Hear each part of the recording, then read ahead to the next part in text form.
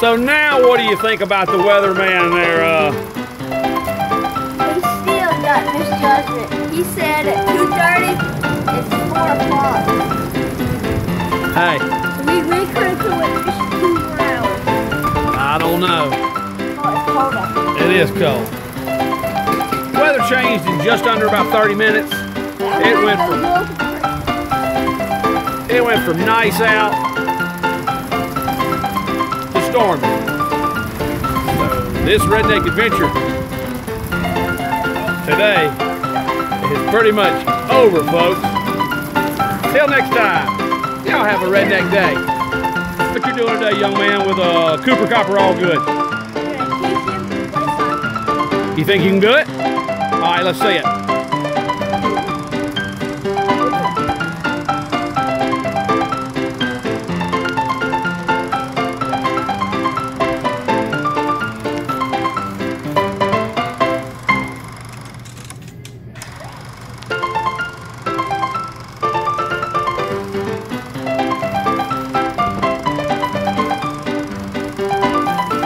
Nice.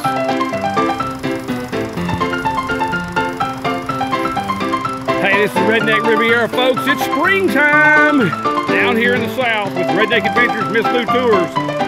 This is what we got. Having fun in the backyard. It's gobbler time. Bass are biting. They're about to go into a good spawning time of the year. As you can see in our backyard with Redneck Adventures, we got all kind of fun stuff back here. Time to get the pool ready. Nice big old creek in the backyard there, and yeah, you say you saw some gar down here a little bit earlier. Let's go take a look. We may be working our way up into this creek, shooting some fish. A bone? That ain't no bone, son. That ain't no bone. Make no bones about it.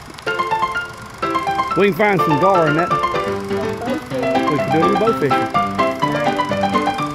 Hey, look at there. I see a swirl down there on the other end. All right, now you made a prediction earlier. See that? Yep. We're going to catch some bass tomorrow, folks. Or some catfish. Or pretty much anything that bites. Isn't that what we're going to do?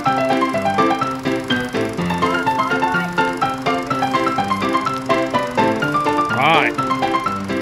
Till next time, tell them, y'all have a redneck day now, you hear?